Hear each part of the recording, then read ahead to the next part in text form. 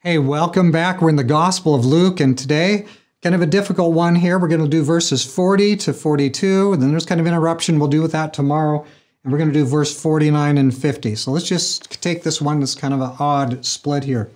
Verse 40 and onward. So it was when Jesus returned that the multitude welcomed him, for they were all waiting for him.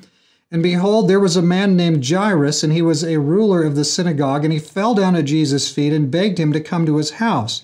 For he had an only daughter about 12 years of age, and she was dying. But as he went, the multitudes thronged him. So now we're going to jump ahead and skip over this story we'll talk about tomorrow, verse 49 and 50. While Jesus was still speaking, someone came from the ruler of the synagogue's house, saying to him, "Your daughter is dead. Do not trouble the teacher." But when Jesus heard it, he answered him, saying, "Do not be afraid, only believe, and she will be made well." Wow, that's pretty intense. Jesus is going to call forth some real faith from this guy. So again, we'll be finishing this story in 2 days, but let's look at what we have here. So the multitude is looking. As soon as Jesus gets back, they're there. There's a whole group. They're all there. And here comes the guy from the synagogue, begs at Jesus' feet, "Come to heal my daughter." Jesus immediately goes. And now he's going to be way late on the way, and we'll just go ahead and get that out of the way tomorrow. That's a wild story as well. But Jesus is coming. Jesus is coming, but he's not going to get there in time. So we go over to jump to 49 now. He's being told while he's still speaking, don't trouble him anymore. She's dead. There's nothing more that can be done for her. And Jesus has good news for this guy.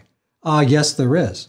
I'm still coming, and I'm going to make her well. Like what? Does Jesus have wax in his ears? Hey, this woman, this girl is dead. Well, but that doesn't stop Jesus. He's always busy stopping funerals, isn't he? So we'll come to that here 2 days. But right now, gracious that Jesus, when you call for Jesus, he will come. He will come. But he might not come in the timing you wanted, but it's okay, because when Jesus comes, it will be the right timing every time. Let's pray.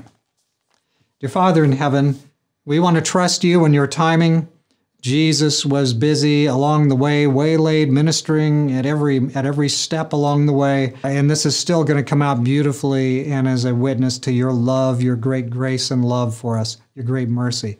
So Lord, help us to have faith as the ruler of the synagogue did. Help us to have faith even when it seems like time has run out. Time may not have run out, Lord, because if it's your will, you will deliver anyway. Thank you for being this God. This God, we thank you in Jesus' name. Amen. Death is not a hindrance to he who resurrects. May God's blessing be upon you today.